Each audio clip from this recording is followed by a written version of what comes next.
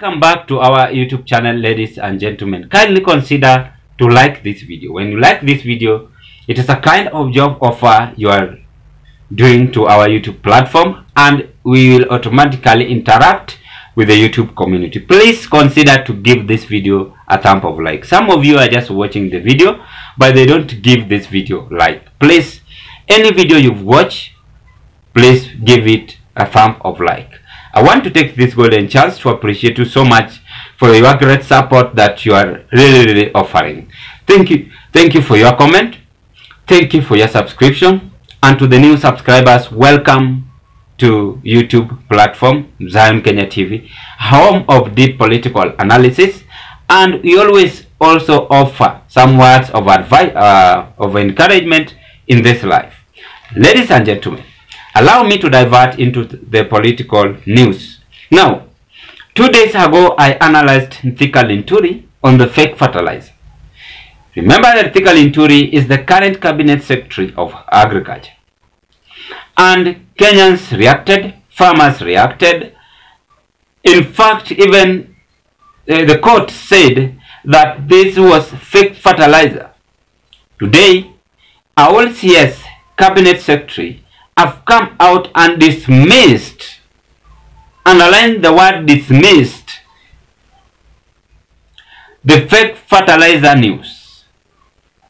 Is saying that his administration does not know the term fake fertilizer, and in fact is saying, is now describing it as a substandard one, a substandard fertilizer. I know Kenyans have been now stranded. Some of them, I was just reading the comment and asking, so what is the term substandard and again the fake fertilizer?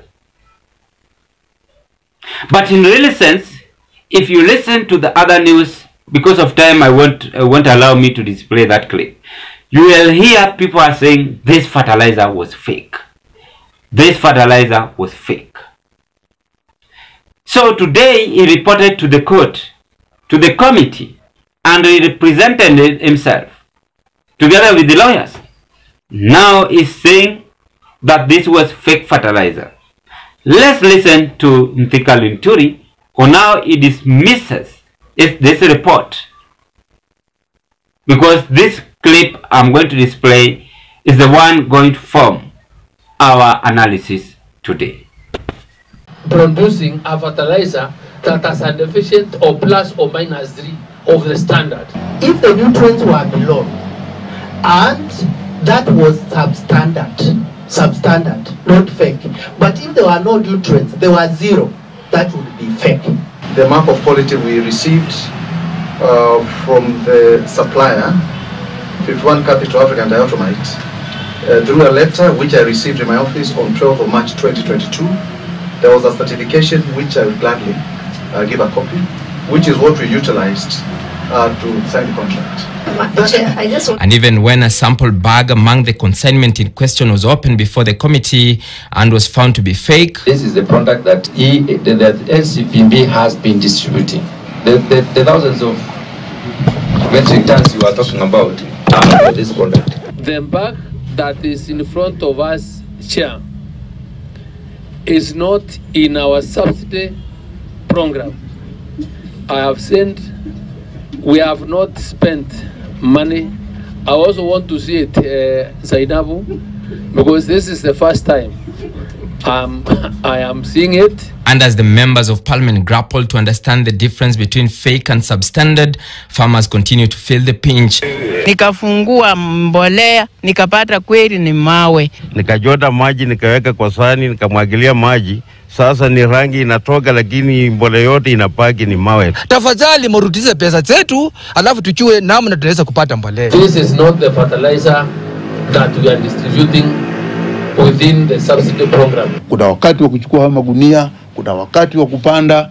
Kwa hiyo wakati huu wote waliofanya ni sharti serikali hii ya Rais Ruto iweze kuwalipa. The contradictions did not end there, as the CS dismissed statements by Deputy President Rigathi Gachagua that about 50,000 bags of fertilizer were fake. We have imported over 4 million bags fertilizer.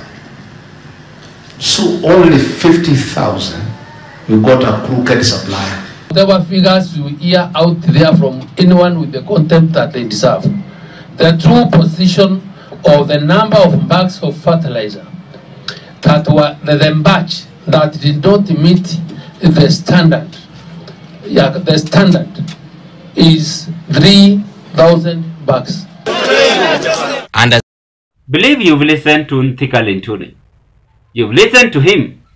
RLCS coming out and saying that the fertilizer was not fake. I also said, if you recall, that no one will arrest Linturi.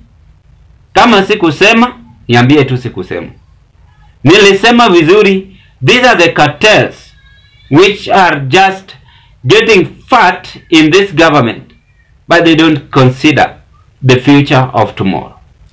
They don't consider how farmers are starving.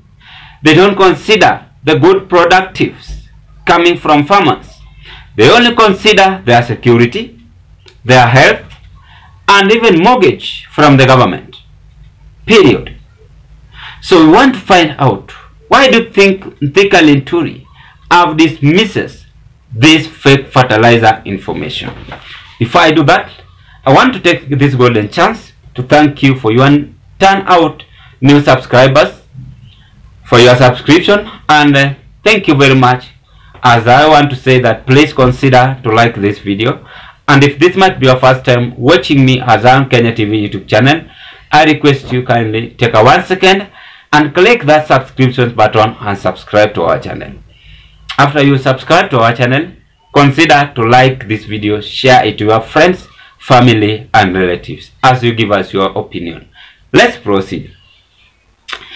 Now, Linturi is dismissing the fake fertilizer information. Number one, why is he dismissing this fake fertilizer information? Number one, he is protecting his job. Kenya is a country where each and every person believes that even if he or she steals something, taken to court, he or she is saying, not me. That is my first observation. So Linturi had a case. Kenyans, in fact, said it publicly. The media house said it publicly. And it was confirmed by farmers that this fertilizer was fake. So today, he have changed his tone. He's saying that he doesn't know the fake fertilizer by dismissing these fake fertilizer scandals. Then number two, Linturi fears President Ruto because he knows very well Ruto might fire him. In any case, he have been found with this case if it is true. But in truth, the truth of the matter here is that fertilizer was fake. Because if it was not fake, it couldn't have been taken to the court to be questioned. So he has proved himself guilty by dismissing this case. He is saying that his administration is not recognizing the fake fertilizer.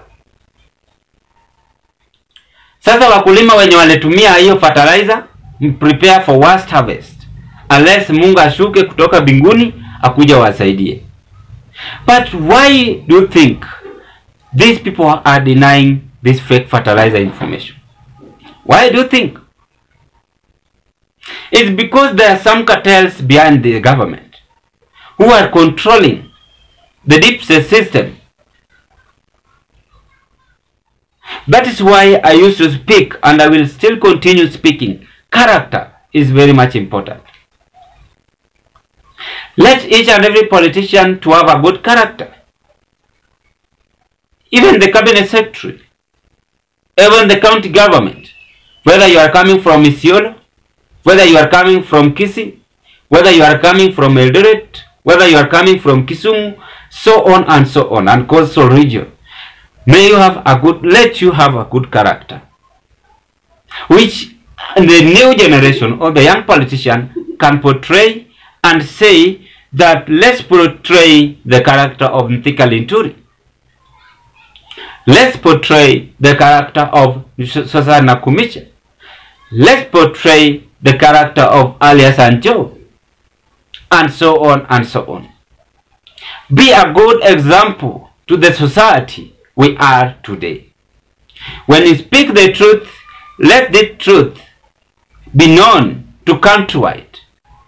And let it be a food which can satisfy each and every Kenyans across the country.